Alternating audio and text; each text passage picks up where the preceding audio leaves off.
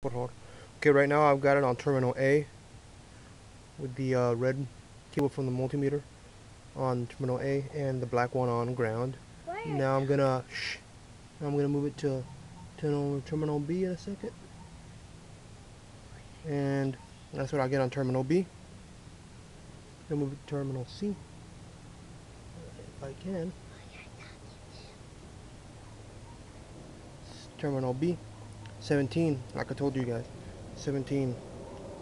I'm gonna do this twice and on every single one of them just to make sure. Terminal D, that's normal, 0.03. Terminal D.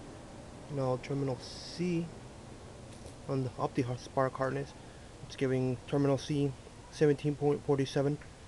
Terminal B is getting 7.39. You're blocking the light. You're blocking the light. Yeah, you are. Okay, ignore that, please. 7.38 on terminal B. Terminal A, 7.37. That's terminal A, 7.37. One more time, guys. Terminal A, 7.36.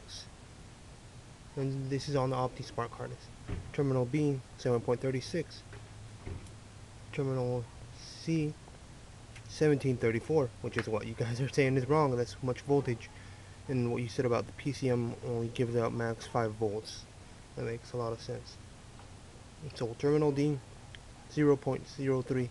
And as on my multimeter, I have it as, let me take it off the terminals. See if I got this right, guys. I had it on, the dot is right here. The point is right here. I can't really see good enough, but I have it on 20 DC. I have it on DC volts. DC's on the left, right here. Right here is DC, and volts is right here on this side. So that's the multimeter, right, that I'm using. It's a Centec automotive meter. So you guys tell me what you guys think, what's wrong with it. And then obviously that voltage is coming from the optispark harness. So it's reading off the PCM and the actual fuse on the driver's side. It's a fuse and PCM. So tell me what something's wrong. If I'm doing it wrong, let me know.